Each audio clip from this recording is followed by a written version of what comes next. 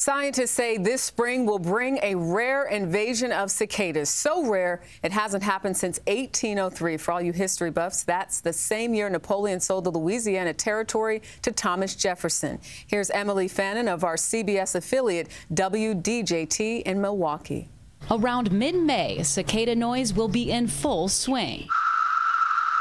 And while this high-pitched buzzing occurs every year throughout the Midwest, experts say this year will be unique due to a rare emergence of cicadas that hasn't happened since the 1800s. We just had that solar eclipse recently. You only have so many opportunities in your life to see and witness something like that. And the cicadas are very similar. PJ Leash is an extension entomologist at the University of Wisconsin-Madison. He's also referred to as the Wisconsin bug guy. These are the cicadas that we'll be seeing emerge in large numbers this year. Parts of southern Wisconsin will experience these periodical cicadas, which only emerge every 13 or 17 years, a cycle scientists don't have a clear answer for. They're referred to as broods, and more than a dozen states will experience these two types of cicadas at the same time, which Leash says will create a much louder and at times annoying noise. Say a grove of trees behind us with singing male cicadas, that might be in the range of 70 to 80 decibels, which could be similar to a vacuum cleaner,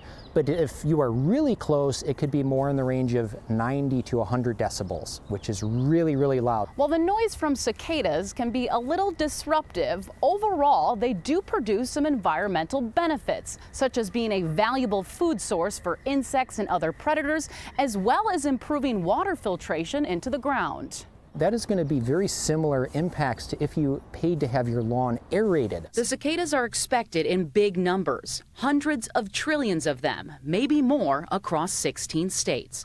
For CBS News, Emily Fannin, Madison, Wisconsin.